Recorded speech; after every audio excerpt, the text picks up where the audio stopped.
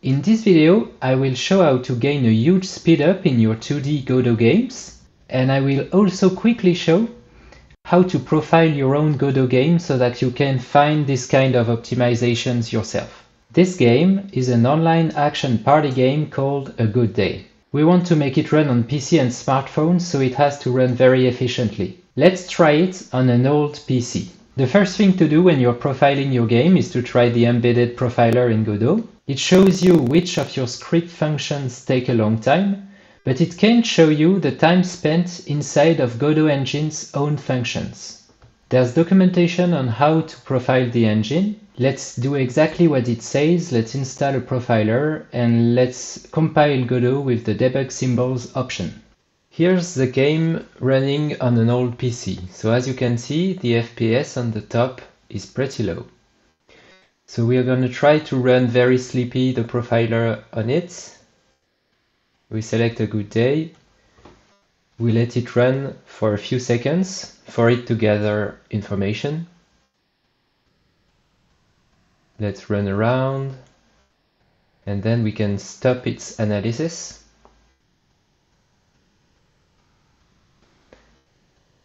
Okay, now we have a bunch of functions and the time that they take, so we can filter the modules to our game, and then we can select the main function as a root for our analysis. And as you can see, now that we've sorted our functions by the time that they take, we can see that there's this render canvas item functions that takes the most time. Here's the corresponding function in the Godot source code. I will not get into the logic of the function, which is complex, of course, but at the start of the function, there's this check whether the canvas item is visible or not, and if it's not, then we return immediately from the function. So for our optimization, we'll simply try to have the most canvas item as possible go into this line and return at the start of the function. So could the optimization really be that simple? Well, let's try with this simple test where we have Node2D nodes that don't do anything. They are just present in the scene. We also set up a label node just to display the number of FPS. To simulate a large scene, in our script we will duplicate the number of nodes to a few thousands. When running the scene, we can see that the FPS is low. And what is curious is that if we run the scene again, but this time hiding the Node2D nodes, the FPS is much higher. What is happening is that even though those Node2D are not displayed by the renderer, it still has to check all these nodes to see if they should be rendered. So that takes a long time. But of course, if anywhere in the tree a node is not visible, then the rule is that all of its children are also not visible, so that optimizes a lot. Still, I was pretty sure that there was an optimization in Godot where things that are outside of the screen are not rendered, and that gains a lot of compute time. Let's do a second experiment showing that behavior.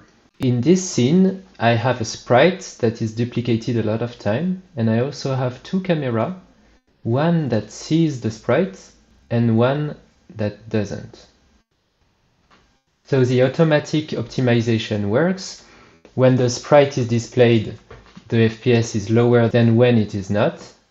But as you can see, our own by hand optimization of hiding sprites is still much better. Of course, sometimes we want sprite to really be displayed. So what we're gonna do is use the visibility notifier 2D nodes to notify us when a node is inside or outside of the screen, so that we can turn on or off its visibility. It would be pretty crazy if this would work, right? Because we're using a visibility notifier to toggle the visibility of our node. Well, luckily, the visibility notifier uses a totally different algorithm from the renderer to know if we're inside or outside the screen. So let's try it. So of course, when we're on camera 1, our sprites are displayed, so the number of FPS is still the same as before. But when we switch camera to camera 2, our visibility notifier notifies us that the sprites are not on screen and we disable their visibility. And we can see that we obtain a pretty huge gain in FPS. Now let's get back to our game. We'll add a visibility notifier to all of our maps entities. And this visibility notifier will be able to toggle the visibility of the root node here. So from under 20 FPS at the start of the video, we're now over 30 on my very old PC. So while it's not perfectly smooth 60 FPS, it's still a crazy gain. That's it for today. Remember to hide the nodes that you don't use and try visibility notifiers if you use large maps. Try to profile your own game to find your optimizations, maybe share them. If you like the video, please give us a thumbs up and subscribe. See you next time!